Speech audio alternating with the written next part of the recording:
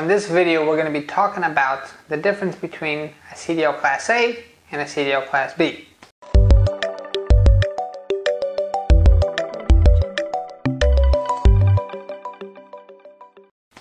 Now, one of the questions that we get a lot at our office when people want to get a CDL, we ask them, hey, you want to get a CDL Class A or a CDL Class B? And the response that we usually get is, well, what's the difference? Well, that's a very important decision to be made when you do decide to get yourself a CDL, because they will take you on two different paths when you're going into this new career. So this video is going to break down exactly what a CDL Class A is, what a CDL Class B is, and why you should get a CDL Class A versus CDL Class B, depending on what your main game plan or main goal is with a CDL license. A CDL Class A, what does that mean? The technical term means any vehicle that weighs more than 26,000 pounds that's carrying a trailer that weighs more than 10,000 pounds. So a basic example is those big tractor trailers out there. Okay, you're going to see a picture right over here on the screen here, just to kind of give you an idea. Other things that would be considered a CDL Class A would say you're driving a pickup truck with a 3 or 4 car carrier behind it. So let's talk about the rule again. Does the overall vehicle weigh more than 26,000 pounds? Yes. Does the trailer itself weigh more than 10,000 pounds? Yes. So that's called a CDL Class A.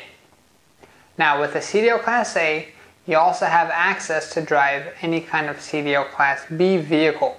The only exception to this rule is you cannot drive anything with passengers, which means that the bus is out of the question. What is a CDL Class B vehicle? A CDL Class B vehicle means that you get to drive any vehicle that weighs more than 26,000 pounds, but is carrying a trailer or has no trailer that weighs less than 10,000 pounds. In most cases, CDL Class B vehicles carry no trailer or doesn't tag along anything behind it. So some examples would be box trucks, dump trucks, garbage trucks, cement trucks. If you get a normal Class B license, you are able to drive all of those vehicles, okay? Now, if you do not get the passenger endorsement with your normal Class B license, then again, you cannot drive a bus because you are not authorized to transport passengers, which means you're strictly only able to drive box trucks, dump trucks, garbage trucks, cement trucks, just to name a few. You cannot drive a Class A with a trailer, and you cannot drive a bus. That clarifies the CDL Class B. Now the last type of license that you can get is called a CDL Class B plus P. P stands for passenger endorsement. If you get a CDL Class B plus passenger endorsement license, and that's the kind of program that we offer at our school, you're able to drive any Class B vehicle including passengers, which means a bus.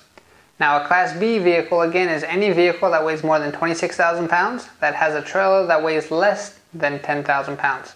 So if you get a Class B plus passenger endorsement, you can drive your box trucks, your dump trucks, your garbage trucks, cement trucks, and buses. The only thing you cannot drive in that case is a tractor trailer. Now we're going to talk about why should you get a CDL Class A versus CDL Class B. So if you wanted to get a CDL Class A, that means that you're somebody who wants a bigger variety of what you can drive in the future, which means you can drive big tractor trailers and all those Class B box trucks, dump trucks, garbage trucks. So you do have a lot more options with the CDL Class A. If you want a CDL Class A, that also means that you're probably interested in traveling the country or making as much money as possible. If you're trying to do the CDL for the money only, a CDL Class A is where you want to go, because that is where you can get and gain as much income as possible. For the simple fact, if you look at the CDL Class A pictures that we have here, the tractor trailers, if you see those trailers, they're a lot bigger than a box truck, which means you can transport a lot more material, which means that the company is going to get paid more, which means the company can afford to pay you more because you're just doing more of the work. Now, if you're going to go for a CDL Class B, you're probably somebody who's not so interested in the money side, but you're more interested in staying home and having a more consistent schedule. Maybe you want to work for like a bus company like NJ Transit or Academy or Coach, where you have a very consistent schedule and you're home every day. Now there's a lot of jobs that we have available for our students in the Class B category, whether that's buses, box trucks, dump trucks, or garbage trucks, okay? So those would be the two biggest differentiators. If you feel like you're way too afraid to drive those big tractor trailers and you're okay with staying home more often and coming home every day, with a little bit less pay than a normal Class A, then a Class B is where you want to go. Alright? So now let's say, hey, John, I want to be able to drive everything that is around. That is possible too. In order to drive everything, you're going to have to take 2 road tests. You're going to have to take 1 road test in a tractor trailer and 1 road test in a bus. And that will leave you with the same license that I have, which would be a CDL Class A with passenger endorsement, which means you can pretty much drive anything with 4 wheels or more. And that's the difference between CDL Class A and Class B. If you guys do have any extra questions, please give our office a call. We'll be happy to help you out and clarify exactly what is the best option for you personally to fit your goals and to fit your needs. At Driving Academy, our mission is to help 1 million people get to their road to freedom.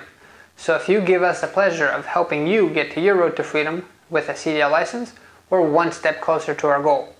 So help us help you out. Give us a call or come on and visit us in Linden, New Jersey, and we'll be happy to help. Thanks. Have a great day.